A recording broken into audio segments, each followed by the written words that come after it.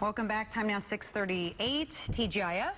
Yep. And the heat is on again today. Gonna sweat. Gonna sweat. Then it's gonna storm eventually. Yep. In fact, remember I told you this morning I had one eyeball kind of twitching over, looking at the radar. Well, I'm gonna show you radar. Something showing up? Well, just a little bitty speck. Now you see the little splotch of green northeast of Springfield, southwest of Springfield.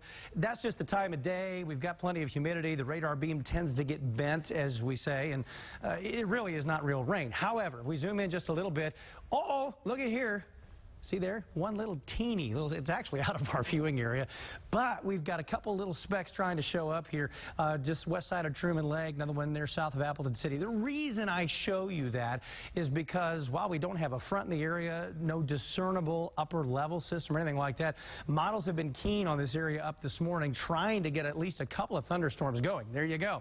So it's not necessarily going to be widespread, but man, you just got to watch this area. So north of Springfield, primarily this morning, that's 10 o'clock. And then it moves out, and it looks like we're probably going to be done until Sunday evening. So not a huge concern, but something to watch. Look at the loop here. You'll notice we've got some cloud cover and just a few hints here of something popping on the radar. So I don't think it's going to be anything that's going to be real widespread, but just we're going to watch it this morning. If you're headed out to work or doing whatever today, download our free app. You'll get interactive radar either in iTunes or the Play Store. Just search for KY3 Weather, and it'll give you an updated hour-by-hour forecast every so often. So as it is, I think mostly a dry weekend. Temps are starting off in the 70s. Jasper, Mountain Home at 70. These are Weather Watcher numbers. 71 at Ava and Branson. And then a little warmer. Look at that cold camp at 77 this morning.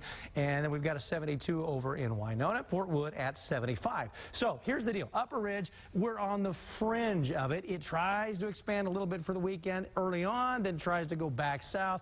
Here comes the cold front by late Sunday. Now, Sunday could end up being the steamiest day when you combine the temperatures, probably going up a little bit between now and then, and the humidity may increase as it typically does right ahead of a cold front. So as far as the heat index, I think that may be the worst of it, but that also means that as the front approaches, it's got plenty of fuel to get scattered storms going.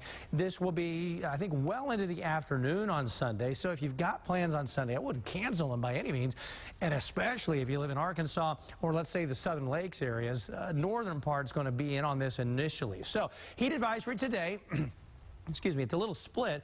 North Central Arkansas, Stone, Izard, Fulton, Sharp County, and then from Morgan to Benton, St. Clair, Cedar, and Vernon counties.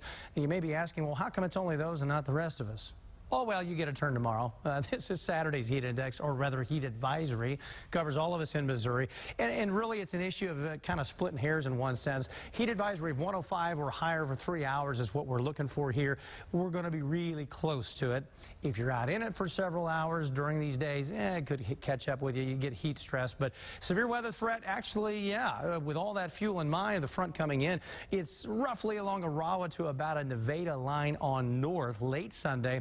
But that front will kind of sag south and give us scattered storms early next week as well. So a hot weekend. Again, an isolated storm or two up north this morning. We're going to watch that. I don't think it's going to be widespread. Southwest wind 10 to 20. Tonight, we're going to be in the 70s. Heard that before. I think that's what we've been all week long. Tomorrow, about the same temperature-wise, but the humidity may come up just a little bit. So heat advisory in effect. That may be expanded in Arkansas. 94 Sunday, scattered storms late. But area-wide, we've got the chance of it. And with the cloud cover around, we may come down in the temp just a little bit early next week. Then scattered storms ending on Wednesday. We're right back into the steam by Thursday and beyond.